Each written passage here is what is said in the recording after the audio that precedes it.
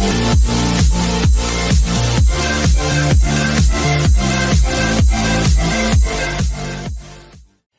to my YouTube channel BCS Ticks by Liton. আশা করি আপনারা সবাই ভালো আছেন। চলুন শুরু করা যাক। আজকে আমরা যে বিষয়টি নিয়ে আলোচনা করব সেটি হচ্ছে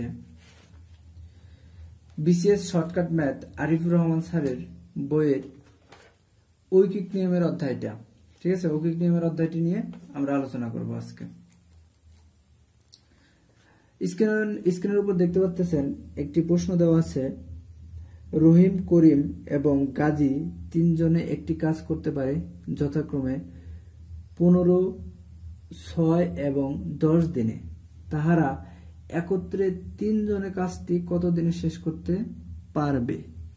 ঠিক আছে, অঙ্কটি পড়ার সময় যদি জটিল মনে হয়, যদি আপনারা শর্টকাট পদ্ধতি অনুসরণ করে গণিতটা সমাধান করেন তাহলে দেখতে পাবেন যে মাত্র 2 থেকে 3 সেকেন্ডের ভিতরে আমরা এই গণিতের উত্তরটি বের করে নিয়ে আসতে পারবো। ঠিক আছে, আচ্ছা, এর জন্য যে শর্টকাটটি আমরা ফলো করব সেটি হচ্ছে ABC by AB plus BC plus CA, অর্থাৎ এখানে হচ্ছে তিনটি সংখ্যার গুণফল, অর্থাৎ রহিম, করিম এবং গাজী তিনজনের গুণফল বাই রহিম আর করিমের গুণফল যোগ করিম আর গাজীর গুণফল যোগ গাজী এবং রহিমের গুণফল। ঠিক আছে, তাহলে চলুন করা যাক। সংখ্যা তিনটি হচ্ছে 15, 6 এবং 10। A means 15, B means 6 যোগ B means 6, C means 10 যোগ C means হচ্ছে 10 গুণন A means 15। ঠিক আছে, তাহলে এটা যদি আমরা কাটাকাটি করি তাহলে দেখুন, আচ্ছা আমরা কাটাকাটি না করে এমনিতেই করি। এই দুটো গুণ, এই দুটো গুণ, এই দুটো গুণ করে যোগ করলে অ্যান্সার আসছে আপনার 300। 15, 6, 10 গুণ করলে আসতেছে আপনার 900। তাহলে 300 দিয়ে 900 কে কাটলে অ্যান্সার আসতেছে 3, অর্থাৎ 3 দিন। ঠিক আছে, অ্যান্সার হবে 3 দিন। 3 দিনে কাজটি শেষ করতে হবে। আচ্ছা, চলুন আরেকটি প্রশ্ন দেখা যাক। এখানে দেওয়া আছে, রহিম, করিম ও গাজী তিনজনে একটি কাজ করতে পারে যথাক্রমে 5, 6 ও 10 দিনে। তারা একত্রে তিনজনে কাজটি কতদিন শেষ করতে পারবে? ঠিক একই রকম এবং একই ধরনের একটি গণিত। তিনটি সংখ্যার আমরা কি করব? গুণ করে দেব। 5 গুণন 6 গুণন 10, 5 গুণন 6 যোগ 6 গুণন 10 যোগ 10 গুণন 5। ঠিক আছে, এটা যদি আমরা সমাধান করি তাহলে অ্যান্সার আসবে 2.14 ডেস। চলুন পরবর্তী প্রশ্নে যাওয়া যাক। এবার আমরা শতকরা হিসাব নিয়ে আলোচনা করব। স্ক্রিনের উপর দেখতেছেন দেওয়া আছে, কোন সংখ্যার 40% সাথে 42 যোগ করলে ফলাফল হবে ওই সংখ্যাটি। তাহলে উহা কত? ঠিক আছে, অর্থাৎ সংখ্যাটি কত? কোন সংখ্যার 40%, ঠিক আছে, ধরি x এর 40%, যদি সংখ্যাটি x হয়, x এর 40% এর সাথে 42 যোগ করলে সংখ্যাটি আবার কত হবে? x হবে। ঠিক আছে, তাহলে দেখুন, বা 40% x এর 40%, তাহলে 40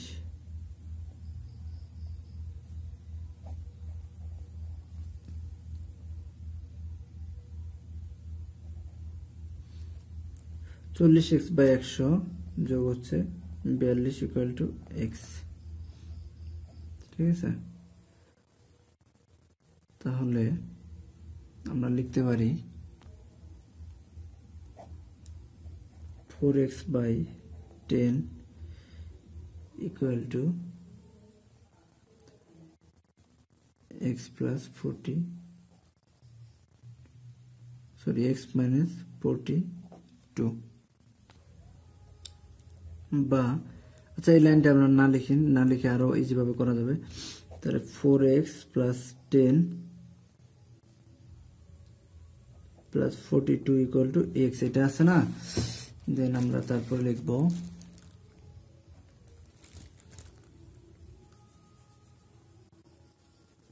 আমরা এটা কিন্তু এইভাবে লিখতে পারি 10 বাই 4x প্লাস 420 10 গুণন 42 420 ইকুয়াল টু x। এবার আমরা 10টাকে ওই পাশে দিয়ে দেবো তাহলে 4x plus 420 equal to 10x বা 420 ইকুয়াল টু 10x, এই 4xটাকে ওই পাশে দিলে মাইনাস 4x, তাহলে 420 ইকুয়াল টু 6x বা x ইকুয়াল টু 420 ভাগ হচ্ছে 6। 420 কে যদি আমরা 6 দ্বারা ভাগ করি তাহলে কত হবে आंसर 70। তাহলে 70 হচ্ছে উত্তর।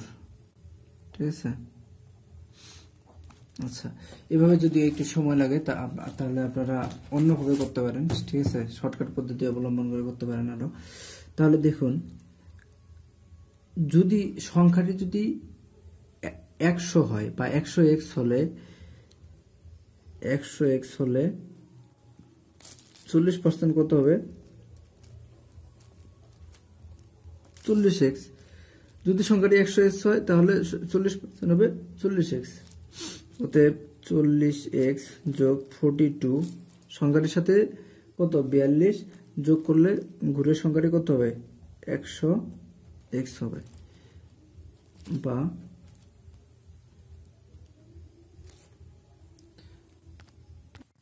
তাহলে দেখুন এই 100 থেকে যদি 40 যায় তাহলে থাকে 60, তাহলে 60x আমরা এই পাশে লিখি 60x সমান 42 বা x ইকুয়াল টু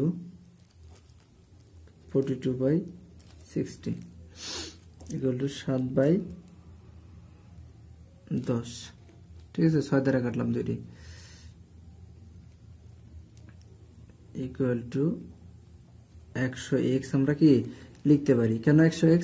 কারণ এটা ইকুয়াল টু কত 100x হলে 40% সরি মোট সংখ্যাটি 100x হলে 40% হবে 40x, সেহেতু এটা সমান সমান 100x আমরা লিখতে পারি।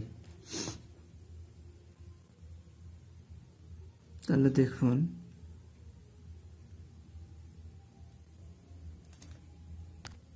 এটা যদি তোমরা কাটাকাটি করে দেই তাহলে দেখুন 770, তাহলে x এর মান আসতেছে 70, এটি হচ্ছে आंसर। আরেকটি প্রশ্ন দেখলে আমরা বিষয়টিতে পুরোপুরি একদম ক্লিয়ার হয়ে যেতে পারবো। ঠিক আছে, দেখুন দেওয়া আছে কোন সংখ্যার 10% এর সাথে 270 যোগ করলে ফলাফল হবে ওই সংখ্যাটি। 10% এর সাথে ঠিক আছে 270 যোগ করলে ফলাফল হবে ওই সংখ্যাটি, তাহলে ওই সংখ্যাটি কত? ঠিক আছে, কোন সংখ্যা 10% অর্থাৎ 10x প্লাস 270 ইকুয়াল টু হবে 100x, অর্থাৎ যদি সংখ্যাটি 100x হয় তাহলে 10% হচ্ছে 10x। ঠিক আছে, বা আমরা লিখতে পারি 90x অর্থাৎ 100x থেকে 10x বাদ দিলে 90x ইকুয়াল টু 270 বা x ইকুয়াল টু 270 ভাগ 90 ইকুয়াল টু 3।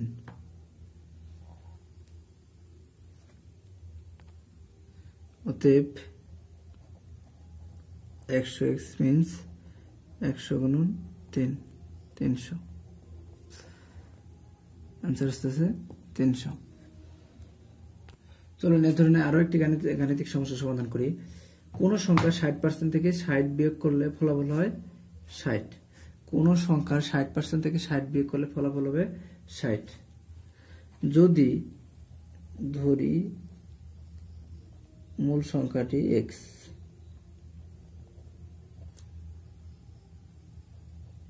মূল সংখ্যাটি x, তাহলে প্রশ্ন মতে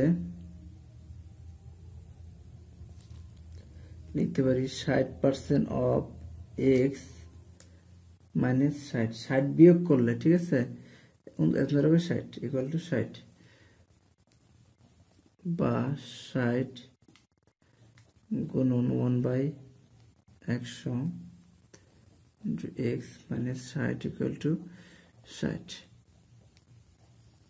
বা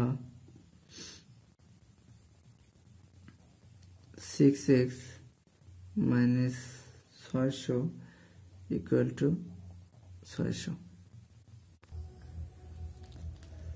বা x ইকুয়াল টু আসতেছে আপনার 6 আর 6 12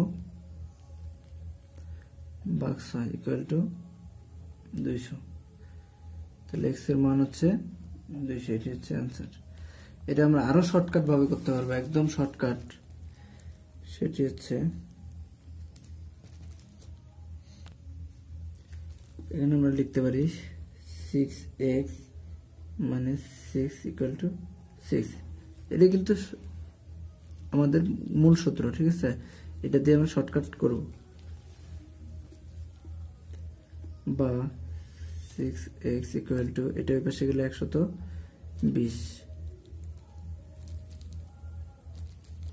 বা x ইকুয়াল টু 2। x এর মান কত আসছে? 2। দেখুন এখানে 60x মানে কি,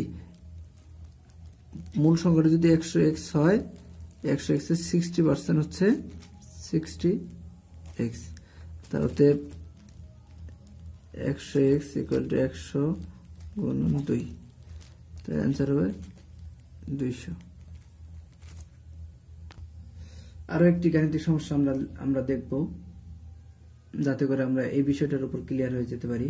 কোন সংখ্যার 50% থেকে 50% বিয়োগ করলে ফলাফল হয় 50%, তবে সংখ্যাটি কত? তাহলে কি লিখবো আমরা?